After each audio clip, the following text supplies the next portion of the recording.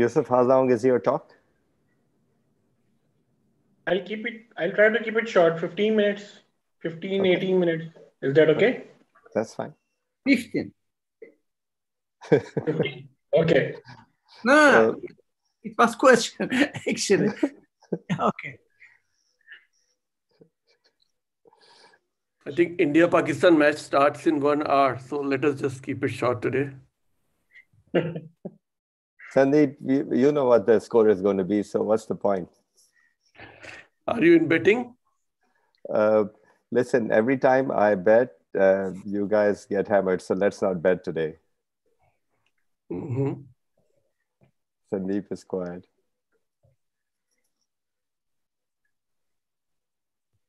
Yeah, I think it's always a good match. Yeah, it should be fun. Yeah, I think all these World Cup matches are fun. So hopefully it'll be fun. Duty, are you okay now? Or are you still with your cell phone?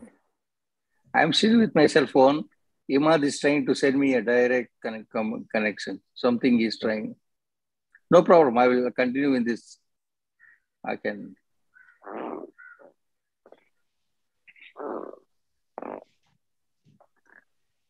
Salman, can you or Nikolay run the quiz? No problem. I think we'll get Nikolay to run the quiz since, or Sandeep can run the quiz. Okay. Then we announce Sandeep or Nikolay. Which? Nikolay is not here yet, so you can announce Sandeep. Okay. Since he's already here. And for the third talk, for the second talk, probably Dr. Judy will moderate. And for the third one, your talk actually. Should we talk to the third one, but I cannot see. He hasn't checked in. So Imad, can you please check if he's checking in? Can you just check with Ignatius? Yes, sir. Dr. Nikolay has joined. I'm checking with Dr. Ignatius. Okay. Okay, if he will be here, he can moderate for the third talk, and otherwise. Hi, guys. It's unpredictable with me because I'm on call and I'm with a junior registrar, so maybe somebody else, it's going to be unpredictable. Nikolay, we don't feel sorry for you. It's okay. I might be possible, I might not. Okay, but I'm with very junior registrar today. I was just operating chronic acute subdural hematoma. Good for you. Yeah, brush some skills.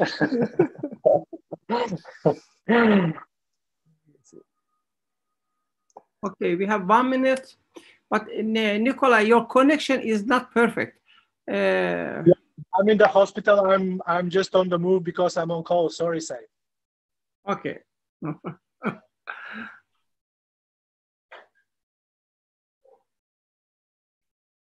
Said all yours. Okay. Hi, everybody. This is Dr. Said Naderi from Turkey. I would like to start third session meeting of the season meeting of World Spinal Column Society. How I do it. The topic of the today's meeting is Cervico Thoracic Junction surgery. We have three important speakers. The first speaker is Dr. Yusuf Sheikh. He will talk on Cervico Thoracic Junction anatomy.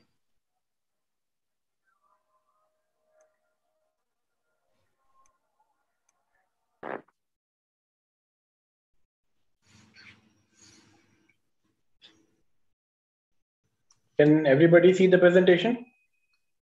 Yeah, Not yet. Not yet. We are waiting.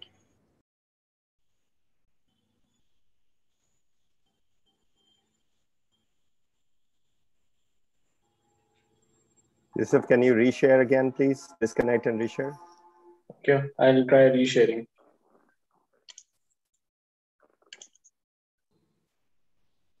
Is it okay now? Yes. It's okay. Okay. So today we'll be talking about Cervico Thoracic Junction anatomy. Now, we have already extensively discussed cervical spine anatomy before and also thoracic spine anatomy before. So this is largely going to be a brush up of all the information that we have had before. And because it's cervicothoracic spine, so we'll be largely concentrating on the subaxial cervical spine as well as the upper thoracic spine and various forms of instrumentation and the anatomical landmarks that are clinically important. So in terms of subaxial cervical spine, we know that it extends from C3 down to the level of C7, and the vertebrae are stacked on one top of the other, having an intervertebral disc space as well as associated facet joints, which are formed by the lateral masses. So if you look at the axial section of cervical vertebra, we can see that it has a cylindrical shaped body, transverse process having having a foramen for the passage of vertebral artery, the lateral masses with superior and inferior articular facets above and below, a big canal for the passage of the spinal cord, as well as the lamina and the spinous process. Now, as we can appreciate that the only important anatomical structure or the large bony area that you can appreciate is this lateral mass and this body. So these are the two areas which you generally access in order to achieve any form of instrumentation. Through an anterior approach, your plates and screws will go into the body, and through a posterior approach, this is the lateral mass that you tend to employ in your fixation through lateral mass fusion. Now, this on the right side is a C7 vertebra. This is a transition between the cervical and the dorsal spine, and this is where you tend to decide between the lateral mass fusion, and then when you go distally, you need to combine it with pedicle screws. So if we look at the subaxial cervical spine in coronal section, we can appreciate that between the two intervening vertebra is the intervertebral disc. And what we have laterally is the uncovertebral joint. Now, unlike any other form of joint, this is not a true joint, it's a false joint. And this represents an uncovertebral joint. Now, this contributes to formation of the medial wall of the neural foramen. So it is important that you decompress this joint whenever you are doing an anterior approach. So if we look at this diagram, we can see that this is the typical cervical vertebrae. And generally what you tend to do is put in a screw to employ the lateral mass in lateral mass screw fixation. But this represents the pedicle, and if you want to achieve, you can also do a pedicle screw in this. But because the margin of error is so low, because medially you're bounded by the canal, laterally you are bounded by the vertebral artery, so this is a very narrow window of error. Plus, the trajectory is quite medial. It is roughly 40-45 degrees. So you need to have a good exposure to have a 45-degree angulation. So I'm not saying that pedicle screws are not possible in subaxial cervical spine, but it's just not worth the risk. Because if you have IGS, if you have neuronavigation, you can do it. You can still do it, but it's just not worth the risk. And sometimes the pedicle are very small. So you need to use the smallest screws possible in terms of diameter. So then we have the lateral masses, which we have the superior and inferior articular facets, which contribute to the formation of facet joints. So as you go from above to downwards, you can see the orientation of the facet joint changes from being flat to being more oblique, which allows for flexion extension movements. And this is just a diagrammatic presentation that how does a lateral mass screw look like. So we have intervening disc space, which is largely made up of proteoglycan substances and hydrated proteins. They contribute roughly about 15 to 20% of the entire height of the spinal column. Then we have the ligaments. The important ones are the anterior longitudinal ligament and posterior longitudinal ligament. The anterior longitudinal ligament is a relatively flat band, whereas the posterior longitudinal ligament is a relatively thinner band. Its calcification can lead to various forms of anterior osteophyte formation or posterior OPLL formation. Then we have adjacent supporting ligaments, which include the ligamentum flavum, the intertransverse ligament, the supraspinous ligament. The ligamentum flavum is an important entity because it is also referred to as the yellow ligament because of its yellow color. And sometimes because of its significant hypertrophy, it may be the only factor that may contribute to severe spinal stenosis. Again, this is a sagittal MRI. We can appreciate that the blue line indicates anterior longitudinal ligament. This is the posterior longitudinal ligament. Here we have ligamentum flavum and then the supraspinous ligament. The content of the spinal canal, we know that it is the spinal cord having an edge-shaped gray matter and surrounding ascending and descending white matter tracts. I'll be not going into the details because most of it we have covered previously. So we'll be skipping through the important elements and we'll be emphasizing more on the bony anatomical landmarks. So if we talk about the cervical spinal nerves, we know that the cervical spinal nerve is made up of anterior and a posterior root. The anterior is the ventral root, which is the motor, and the posterior is the dorsal root, which is largely sensory. So if we talk about the boundaries of the neural foramen, then we need to be sure. Then, as I mentioned previously, that this is the axial section, this is the cervical spinal nerve, and this is the medial wall, which is formed by the uncovertebral joint. So as you can see in an anterior approach, this nerve has to be decompressed in order to relieve the pressure of the medial wall. Laterally lies the vertebral artery. Superior and inferior are bounded by the pedicles, and posterolaterally we have the facet joints. So in a setting of facet joint hypertrophy, this can cause significant posterior compression. So these are the boundaries of the neural foramen. Then we have the blood supply of the spinal cord, which is from the single anterior spinal artery and two paired posterior spinal arteries having a centripetal and centrifugal system. Similarly, then we have the vertebral artery, which has 4 subdivisions depending upon its course. The C7 transverse process does not transmit the vertebral artery, but this is not always the case. In approximately 3 to 6% of cases, the transverse process of C7 may transmit the vertebral artery. And then we have the various segments of vertebral artery. It is important that how and where does the vertebral artery turn over the C1 vertebra, so that you are aware of it. The venous drainage system is more or less the same. And it is important that whenever you are instrumenting the cervical spine from the posterior element, the positioning of the patient is important. The head end should be slightly elevated because, as you can appreciate, there is a very extensive venous network in the cervical spine as well as the upper dorsal spine. So if the patient's head is down, there will be extensive venous ooze pooling and it will make procedure very difficult. So positioning of the patient, adequate venous drainage is important to combat the venous drainage system. So if you talk about the surgically relevant levels in terms of subaxial spine, we know that the angle of mandible contributes to C2, hyoid bone is C4, thyroid cartilage is C5, and cricoid is C6. Now, generally, this is to be remembered, but because all cases that are being done require confirmation twice by 2 different surgeons with the help of fluoroscope, so it is unlikely that you are likely to make a mistake. So it is important that you remember these, but always confirm the level twice with the fluoroscope intraoperatively. So, and then the approach to a subaxial cervical spine can be anterior or anterolateral. Anterolateral is largely lateral to the carotid sheath to encounter lesions which are on the lateral aspect or around the vertebral artery, whereas a standard anterior approach is generally medial to the vertebral artery, carotid artery, so that you do a standard anterior discectomy or an anterior approach. This is the plane that we generally use for an anterior approach to the subaxial cervical spine, that you displace the carotid sheath laterally. The tracheoesophagus is directed medially.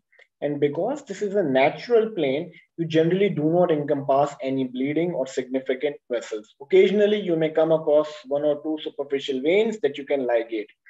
Now, this is not just for the cervical spine. In patients with long neck, you can access even D1 and D2 through a neck approach, through a standard anterior cervical approach. Generally, what you can do is pull down the shoulders, put on neck traction, and generally you will be able to access even D1 and occasionally D2 through a standard anterior approach. You need to be careful that whenever you go down, that is D1 and D2 in the anterior approach, then you cannot go much lateral, as the apices of the lung should not be damaged.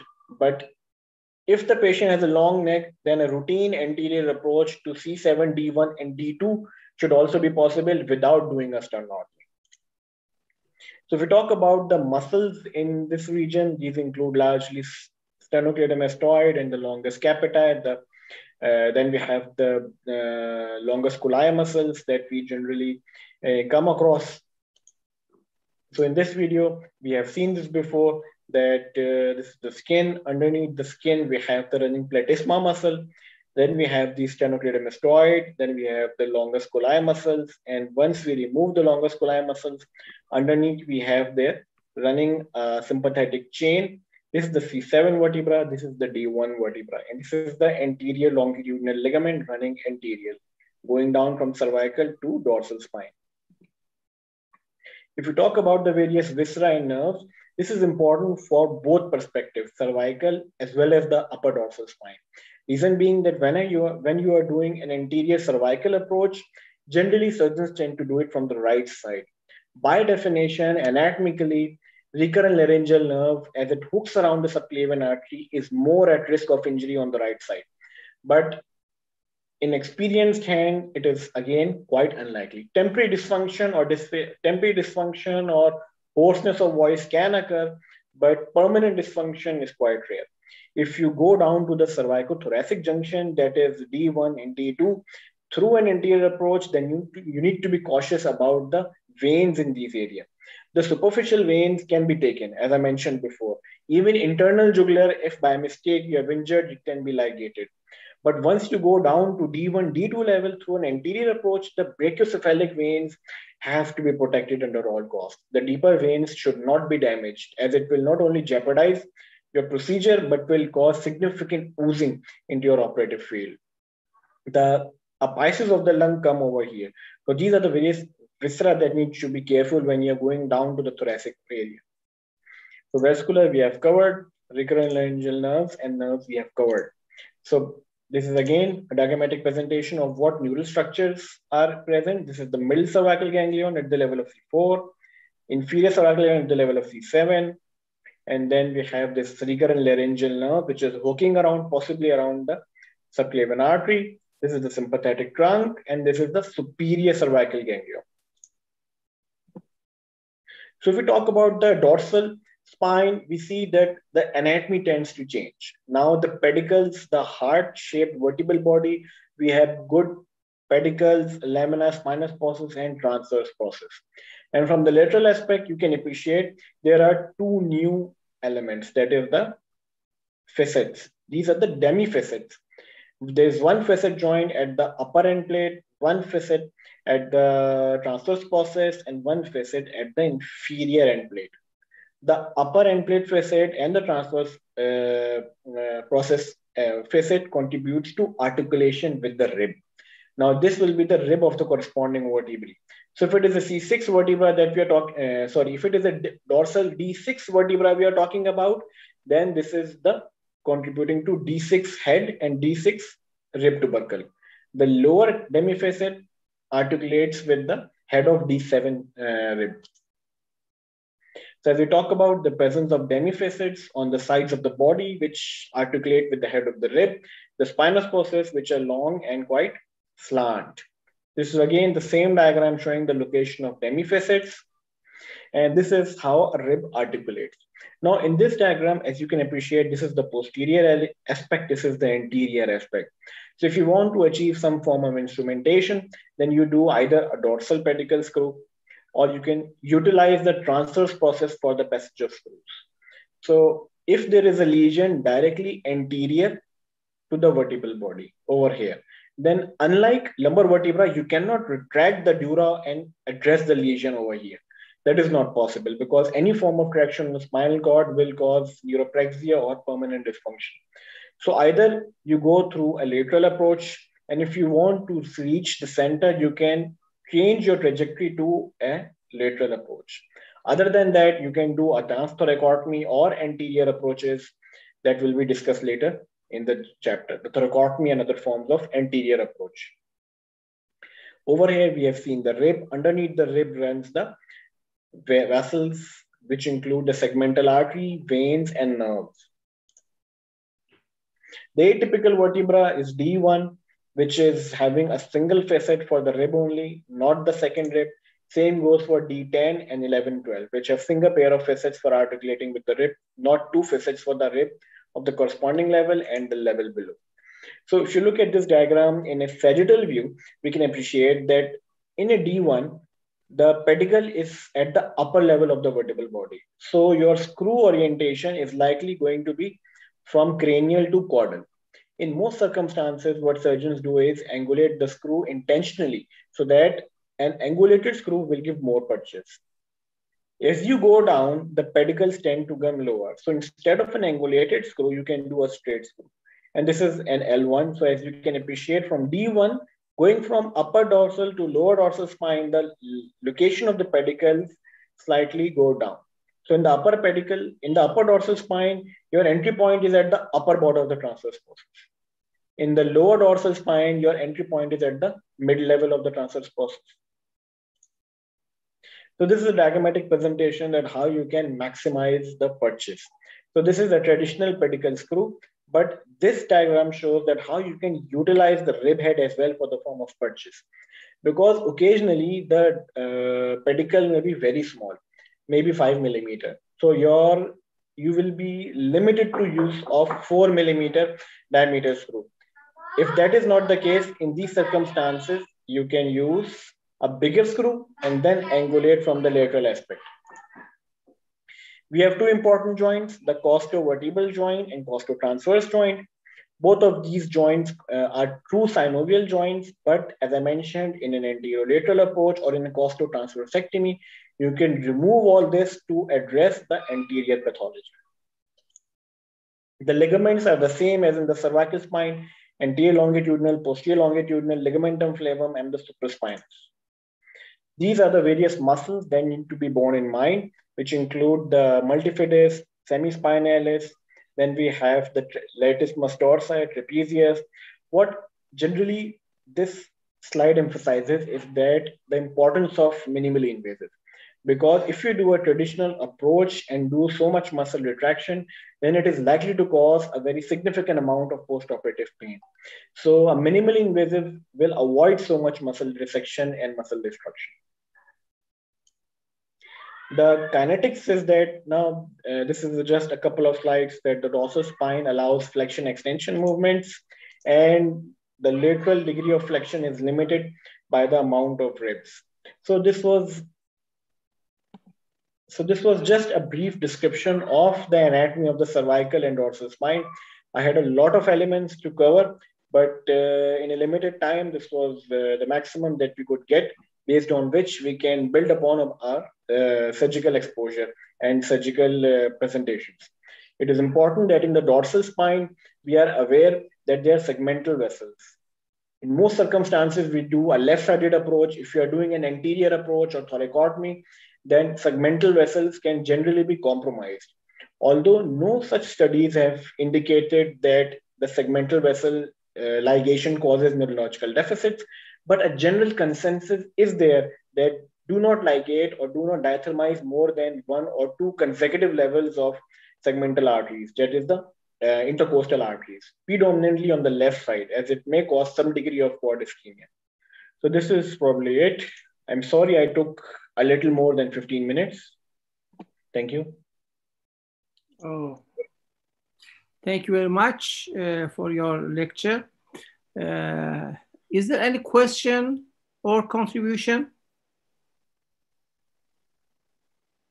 I just want to remind to young surgeons, actually you said in 3 to 5% of the cases, vertebral artery go to C7 vertebra.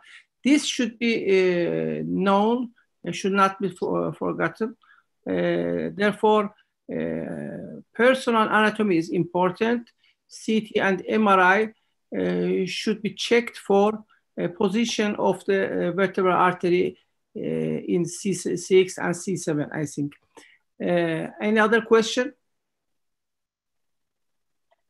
Okay.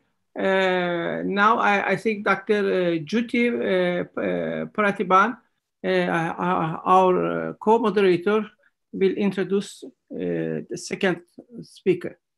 Thank you.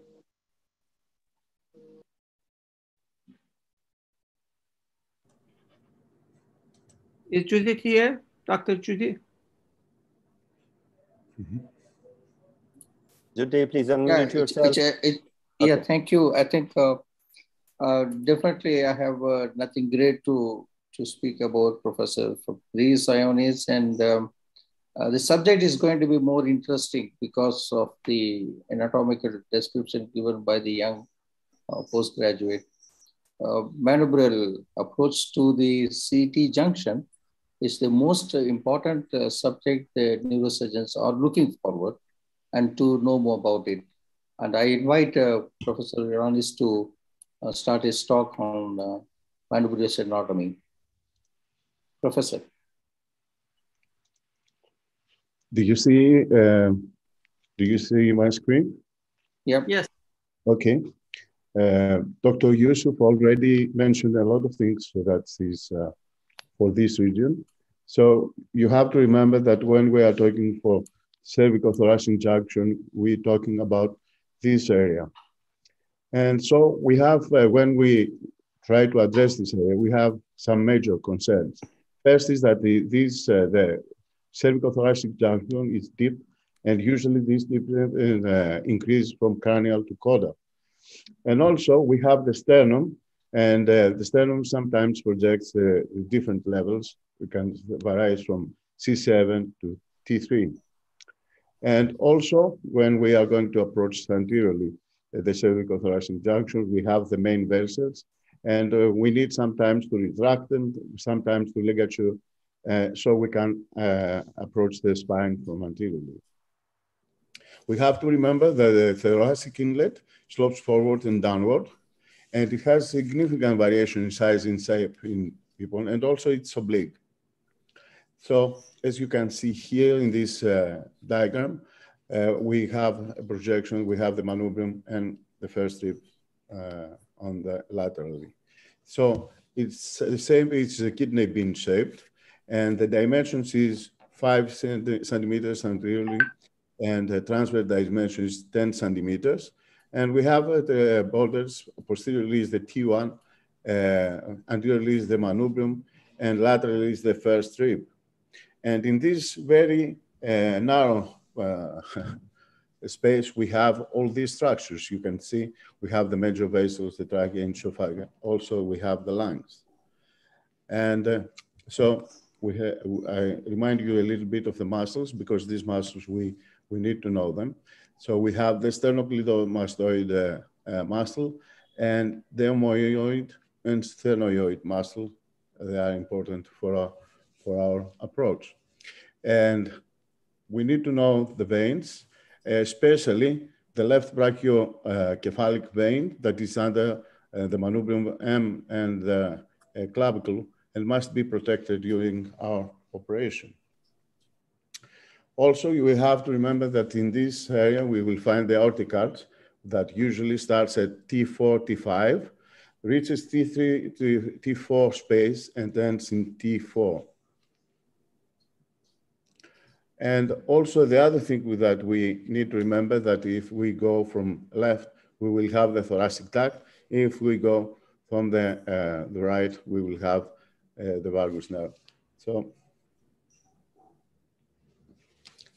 also another important thing is the valgus branches, that we have to remember that usually they ascend in the tracheoesophageal groove. Higher is on the right and lower in the left side. In the left side passes around the aortic arch, and then the right under the subclavian. Also, sometimes we say how we decide what kind of operation we will do. In our spine, there is a practical sketch how we can see this. If we see in the lateral radiograph the sagittal CT image, if we're looking through the manubrium notch, If we can see the upper thoracic, then a common lower cervical would be enough. But if we cannot only see the lower cervical, then an extended approach is recommended. So when we do the transclavicular transmanubrial approach, we position the patient supine. We slight extend the, we have a slight extension of the neck and of course a rotation to the right. Usually we prefer to go from the left.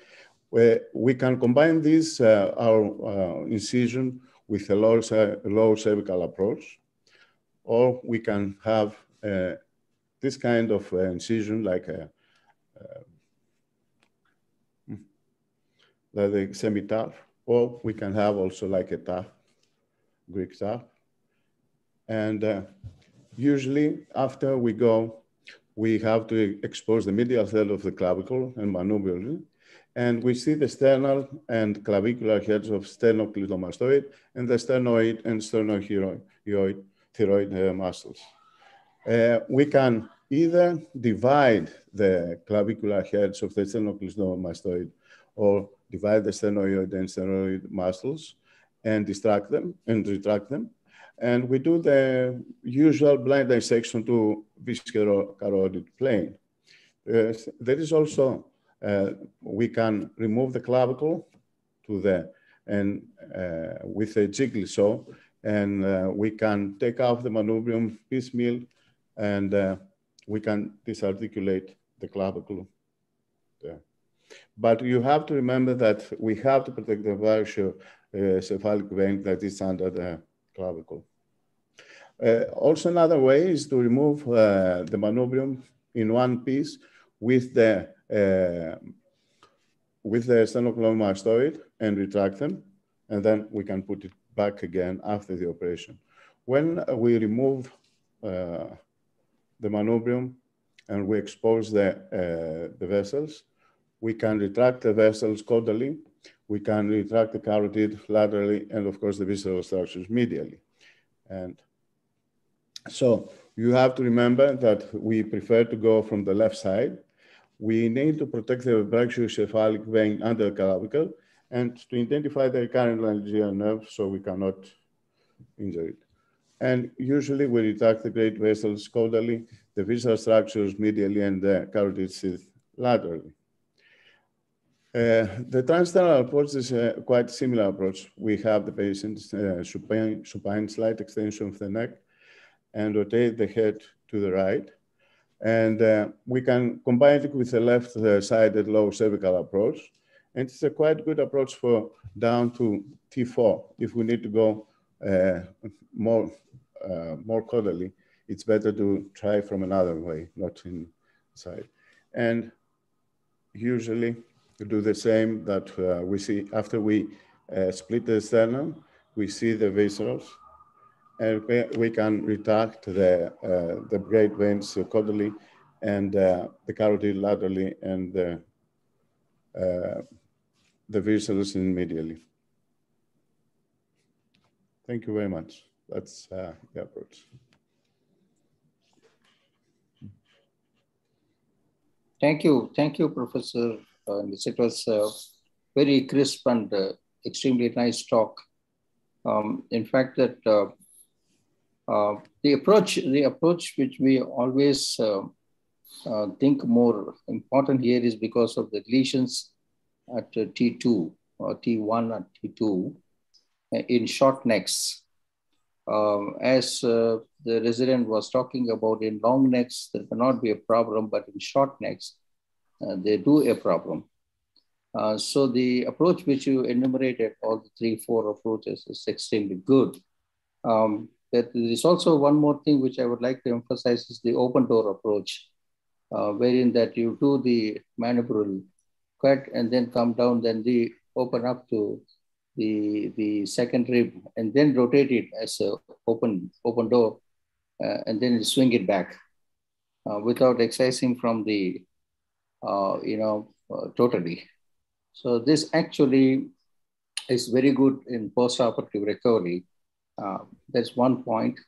Another point which I was noticing in this approach for T2 lesions particularly, Lesionectomy is much more easier, though it is in the deep.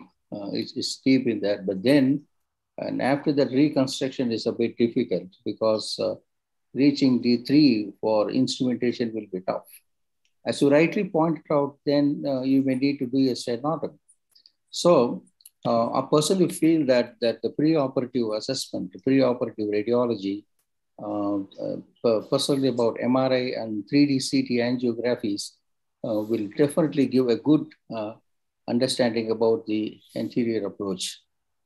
This is a very important point, which I like to emphasize to the students, because many times, as you said about the taking out the brachiocephalic vein is very important, because it just is there, just below the manubrium, it is there, and you may have to retract. And most of the simple retractors is enough. I just wanted to put forward one more thing is that do you take the assistance of the thoracic surgeons in your unit, or many neurosurgeons do by themselves? Because we generally we take a systematic effect in our unit to be with thoracic surgeons also be with us, because we take it as a principle so that we are more leisure when we go for the lesionectomy rather than focusing on the exposure. Professor Ioannis. Okay. I usually have always a thoracic surgeon with me. One of the reasons is medical legal, because I'm in private sector. So I have to be always to have someone to back me up, because there's the possibility that someone can say if we have a problem that is because we didn't have a thoracic surgeon. And I can tell you, because of the collaboration with thoracic surgeons, I prefer not to do the sternotomy, because the thoracic surgeons believe that it's not needed to do such big splitting of the sternum. And also they prefer to take out the manubrium in one piece with the muscle and put it back again, and not piecemeal, as we think that we can do. It's better to reconstruct back everything. I agree with that. That's a point I was talking about, is the open door technique. Like, you open it, split in the manubrium, and then go to the second rib and break it open, and then open it completely. It swings on one side with a nice retractor. Then you do all the approach and then close it back. Another point of very much important is securing an implant, an anterior implant on Cervico Thoracic Junction. That is most interesting point here, because your arch of aorta, it comes at T4. We think T4 sometimes is very difficult to angulate and put a screw on an anterior plate. So this is a very technical point, which I felt is more difficult in anterior approach. So to find an angulated screw in inserter is very difficult. But I remember somebody is produced that kind of a screw inserter with an angulated driver. I do not know. Maybe I think some of my colleagues can address this point. Salman? Mm-hmm. Yes, Juti, I've seen that screwdriver, but I don't know the company and I haven't used it for a long time. I think there are easier ways of doing things, so that's why we do not do that anymore. Yes, it's always, we can have also other comments on this, because you can have also the third rib thoracotomy, also other techniques you can use if you need to put a big instrumentation. So, because anteriorly it's quite deep and narrow, and it's not always feasible to do this. But can I just say something? Nearly all the companies now which are having these zero profile screws, they will provide you with the zero profile cages. They will provide you with angled screwdriver. There is angled screwdrivers. There is screwdriver that is basically a spring, and you can have variety of angles. So this probably will be ease your technical issues in case you have that, and in case you have to screw under angle. Yeah, I think so. That I personally feel that because I felt the need of that angle screwdrivers. It is tough to go to that region, and it looks like as if that you are just behind the arch of aorta. You know, you push it down, and then it is technically it is difficult. And maybe we're not allowed to say companies, but I'll let you know later on which companies will have that, and you can use it. Yeah, through personal messages. Yes. I think if there is no more question, because I see the chat box, there's not much of question on this. I think we discussed everything on this point. I think we can move on to the, with permission from Salman, I think move on to the next topic here. It's Dr. Salman Sharif, our president, will talk on thoracotomy.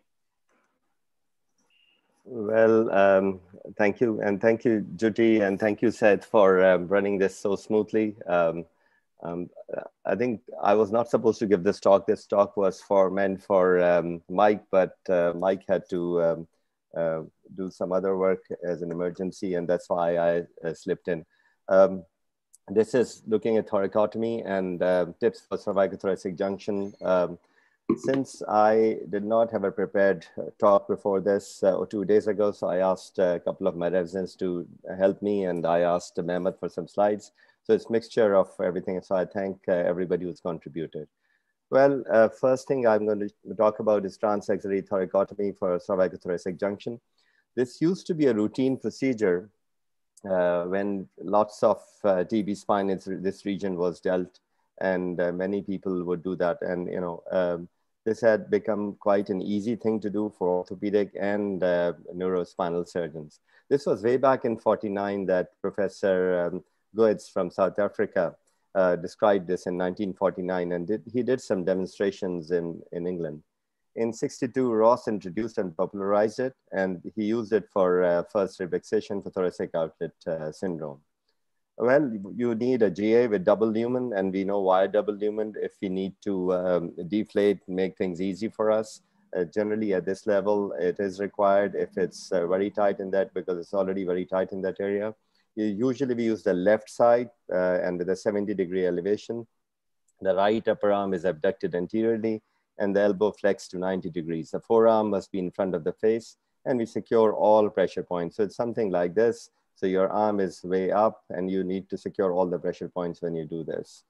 The incision is 5 to 6 centimeter along the posterior border of latissimus dorsi, parallel to the long thoracic nerve. We split the serratus anterior between latissimus dorsi and pect major, and we're looking for long thoracic nerve while we are doing that. So if you look at this, so first, second, and third rib that we can feel, and then you've got latissimus dorsi and pect in front. The clavicle can be seen here. Long thoracic nerve would be running just behind this at this level. And we can see the long thoracic nerve running down here all the way down. What we have done is we've hidden the pect major as well as lat dorsi here, so we can see all the structures underneath. So, you know, it's the same case with arm elevated above. So once we do that, you know, we go inside and we're looking through the serratus anterior into the long thoracic nerve. Once we found that, we use the third rib, which is the principal site for gaining access to the upper dorsal spine. It's usually the D1, D2, D3 you can expose from here. We use the routine subperiosteal section of intercostal muscle. We protect the inferior neurovascular bundle, just like we need to do all the time. And, you know, we take 5 to 6 centimeters of the rib. So it all depends how much of dissection you need to do, but for a single level vertebra at D1, D2, see 5, 6 centimeter of rib is okay. So again, the same exposure, looking at the third rib at this level, and we have got the long thoracic nerve running down. And once we have gone through, taken the rib out, we take away the rest of the structures. And once you retract the pleura and the lung below, then you can see the first thoracic vertebra quite clearly. The second and third are quite easy to do. First is slightly tricky because you've got vessels and nerves coming in your way. The important thing is to take away, when you're doing this, You need to take away the vessels that come into it, the segmental vessels, the hemiazygous veins over the vertebral body. They need to be ligated in order for you to have enough exposure for debridement and grafting. Obviously, pleura needs to be incised carefully. You use devers or whatever retractors you have. There are malleable retractors that are available, just a routine kind of thoracotomy that we routinely do for lower levels. So you've got incision like that, and this is the way we're coming all the way inside and working onto the vertebra. After surgery, we leave a chest tube in place, and incision is closed in layers in the standard fashion. Complications, obviously, there are issues with that. You know, if you open the serratus anterior muscle, identify the long thoracic nerve, and then you retract it underneath the retractor. Sometimes the long thoracic nerve may be lying above instead of underneath the serratus muscle, and you can cause problems at that time if you're not prepared. There's increased chance of thoracic duct on the left side, and that's why we always try to use the right side if at all possible. You need to know your anatomy well, and if at all possible, use the spinal cord monitor when you're working here. The right side should be preferred because of the absence of major mediastinal vein or arteries on this side. Obviously, if you cause damage to the intercostal brachial nerve, you can cause some dysesthesias. You need to carefully retract the muscles there. When you're doing that, you need a strong person to retract at this time, and the retractors need to be proper. Your angulation of 70 degrees helps you looking at the vertebrae above. The absolute prerequisite is that this should be a virgin surgical field. Somebody's gone in before, you're trying to do that, you will cause serious problems to the neurovascular structure there. You need to be prepared for the long thoracic nerve variation. What's going to happen is you're going to have a dropped wing scapula, and you don't want that. Making it susceptible to sharp injuries is possible, but once sometimes it's running through the middle of the splenic muscle. Avoid laceration of the pleura. It increases morbidity. Parietal pleura laceration is not a problem, but visceral pleura and parenchyma needs to be protected underneath the fat pad. So now let me go briefly into another way of doing this if you're doing this from behind. So you look at the T1, and you're going to be approaching the cervicothoracic junction from this region. And we know we can approach it through costotronsectomy. We know we can go through the pedicle as well. Translaminar screw fixation for T1 is simple, easy. We have already discussed this many times in our webinar. So basically the approach is the same. The idea is that whatever you hook up above into the cervical, you hook it up with the laminar screws going perpendicular into the lamina on both sides. And they're very easy to ensure that you're okay, because you can eyeball the lateral extent of the cortex so you know how far in you're going. And obviously these are long, rigid screws. They've got excellent biomechanical strength. And as you can see here, bilateral crossing the translaminar screw, usually it's very, very simple to do and in this level, and very safe as well.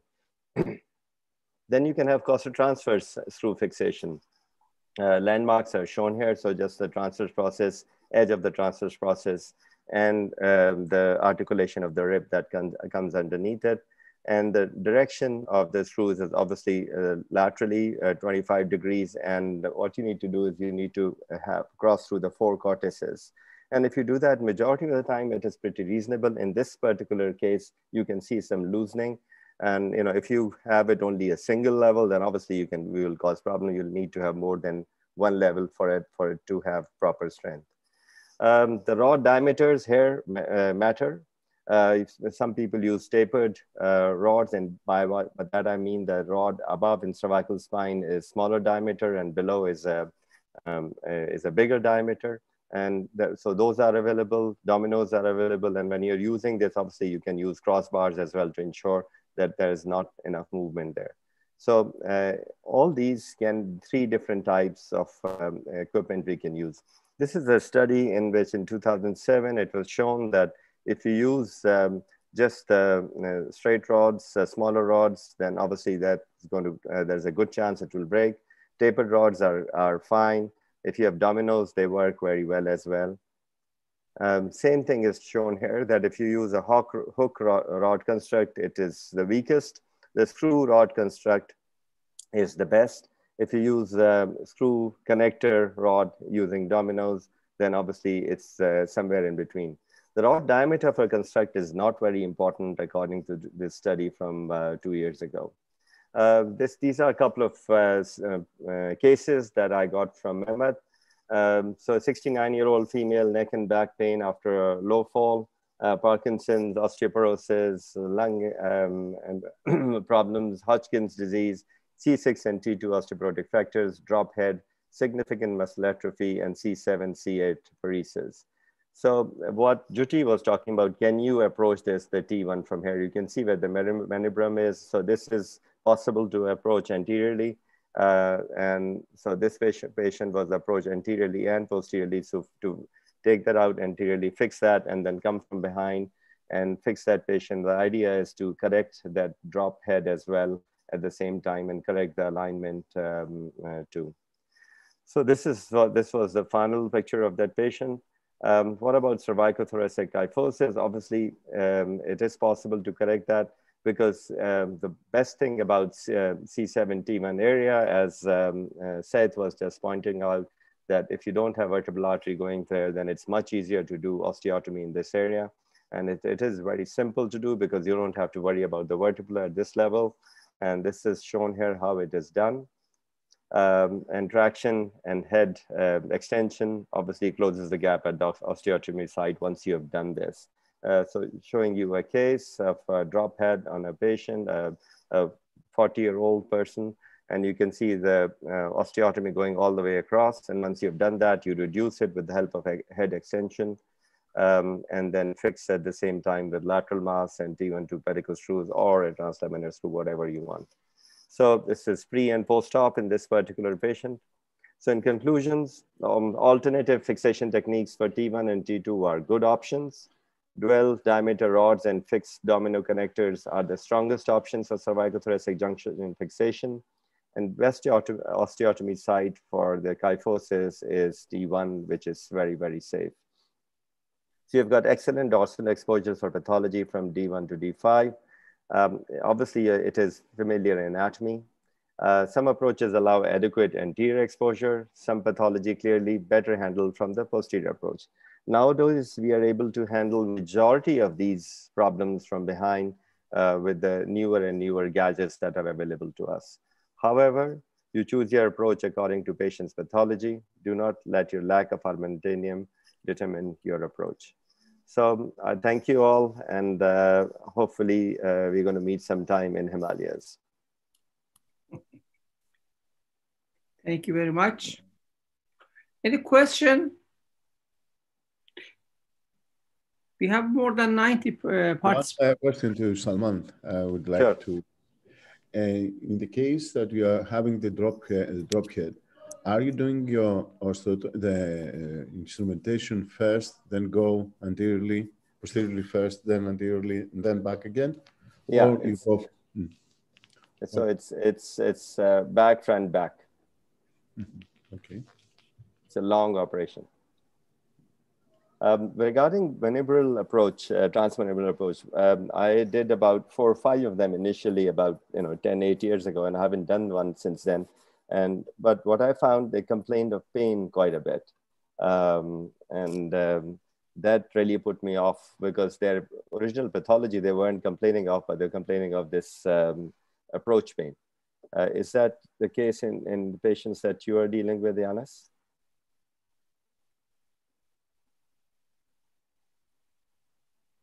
It's mixed response. There are patients that they don't have a lot of pain. Some of them, it has pain, but many patients don't have pain. Yeah, that's a point I was making it, right? What I understood, I learned from the thoracic surgeon is that, they do this open door manubrotomy, right? They do not excise it completely. So it is being cut at various places and then you open it up, finish off the surgery and close it. So actually, we do not dislocate any joint. Maybe that may be the reason the pain is less. In my patients too, I learned this because earlier days, if I remember correct, we used to do the Sundaration approach. Lateral, we used to take some part of the your clavicular mandibular approach initially. Then we became more medial. Then we start reducing just manubrotomy and then do a small window for smaller approaches. But then if you wanted to open it, then it is better not to dislocate completely, but just to, they do that. It's very easy actually. They cut two cuts on the manubrium here, on the manubrium laterally. And then you put the distractor, that is, you completely open it. And then you finish it, then put it back. It looks very simple, and they are reasonably less painful. Yeah. I can tell you that when I first started it, I was waiting that the patients will be miserable, they will be not tolerate it well, but it's not the case. They tolerate quite well. Yeah. Okay, there's a question about do we use bisphosphonates before and after in osteoporosis patients? Ioannis?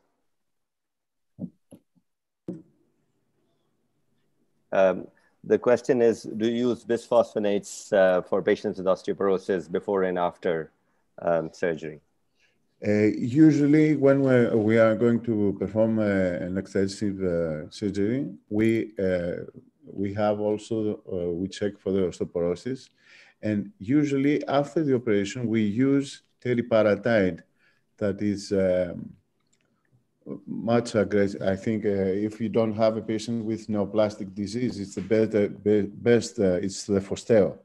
I don't know if you use it. It's the best, I think, for this patient. Yes, if patient can wait, we use it for 2 to 3 months pre-op, and then use it post-op as well, at least for 6 months. That's the recommendation. Those are the guidelines now. Usually, here in Greece, you cannot prescribe it before the operation. Wow. Usually, before the operation, we use other medication for osteoporosis. And after the operation, especially if we have done osteotomies, then we can prescribe it, and usually it's for 4 months. And but it can be extended to 2 months, to 2 years. Yeah, the problem using bisphosphonates is it actually works against those fractures, and they won't heal, and will work against our instrumentation, and it will not help in healing. So that's why it's recommended to use it before if possible. If not, then post-operative as well.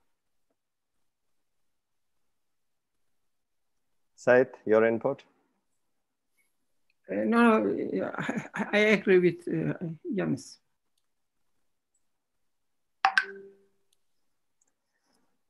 Right. Nikolay, are you there? Nikolay has probably gone. No, sir, he just left. He said, I have to go. Okay, no problem. Do you want to show what we have for next webinar? By the way, these webinars are both from World Spinal Column Society as well as WFNS Spine Committee. So Mehmet couldn't make it today since he's on a bus going from Istanbul to Izmir. So next time we have this thoracic spine, how I do it, and thoracic spine anatomy, pedicle screws and decompression, and the conventional thoracotomy will be dealt. Nikolay and Ruli from Indonesia would be moderators.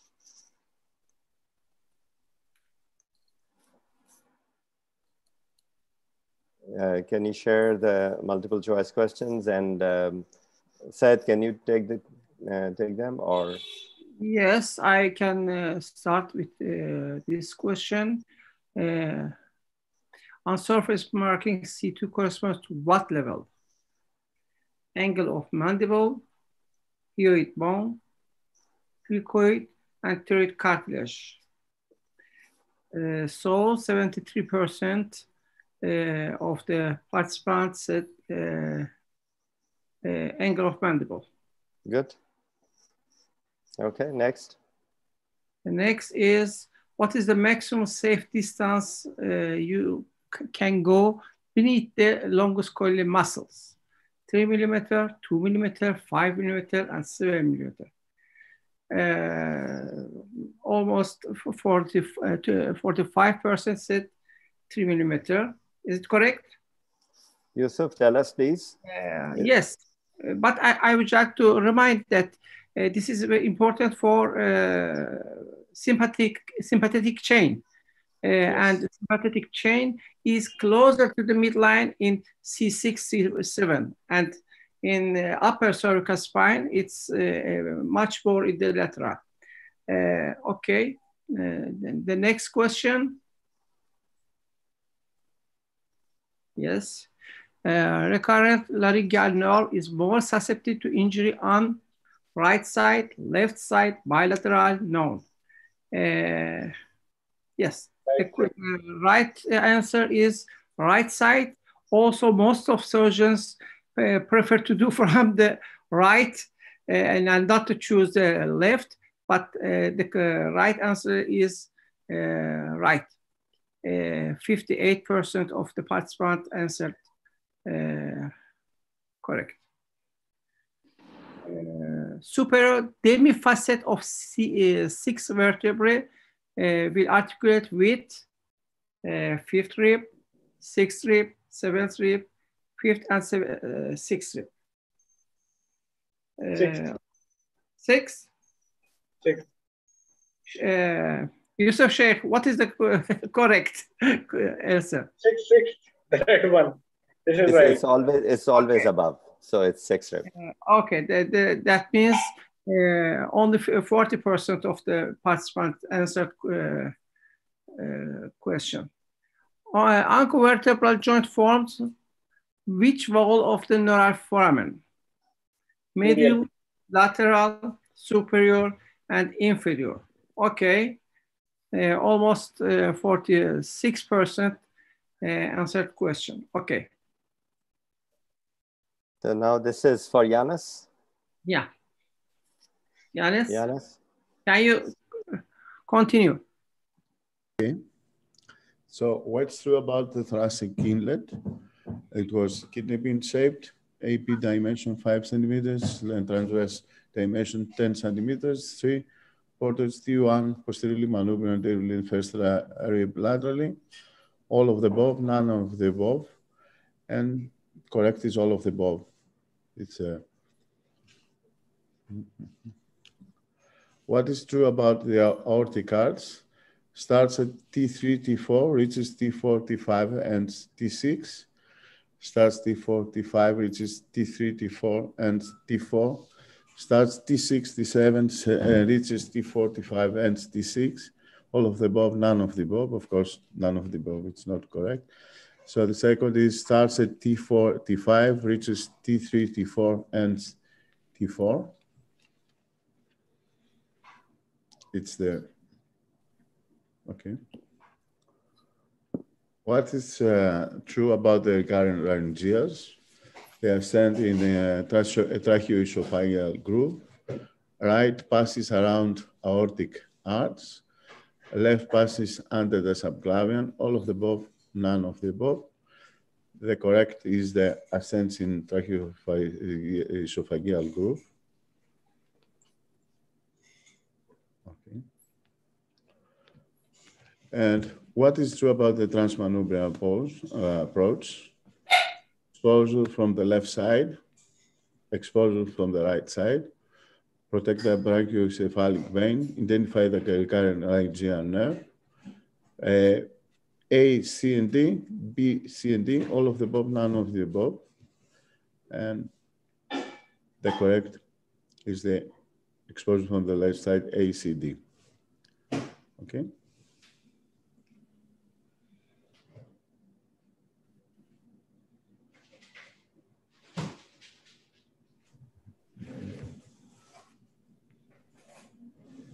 Okay. Can we all have our cameras on? We just get a group photograph, please, as always. And everybody can smile. And then we get Juti and Seth to wrap up once we're done.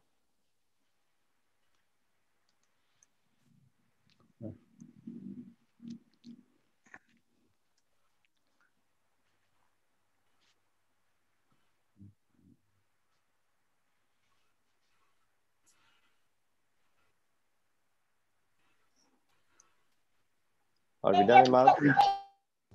Yes, sir, it's done. Thank you. Yeah. Okay. It's Seth and Juti. actually I can say a few words about this. An excellent academic fees for the younger generation neurosurgeons and postgraduates. And it's one wonderfully conducted webinar, I can say. All the three talks were extremely good and very sharp and very crisp. And it take some take-home points here. Very lovely. And I have to thank Salman for doing this for long years, and it is extremely good. And Said and Ioannis are very happy and very thankful, and nice to meet you all here. Thank you very much. Thank you. Thank you. Said? Yes, it was a good meeting, as in always. I would like to invite all the people to next meeting, much more people, because the number of participants who answered the questions was 33. We need more and more.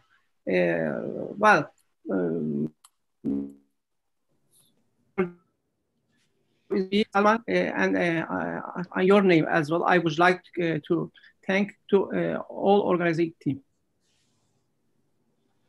Thank you, guys. So let's wrap it up another time. So another day. Hopefully we'll meet soon, and hopefully we'll have good match now with India and Pakistan. Thank you, guys. Bye-bye.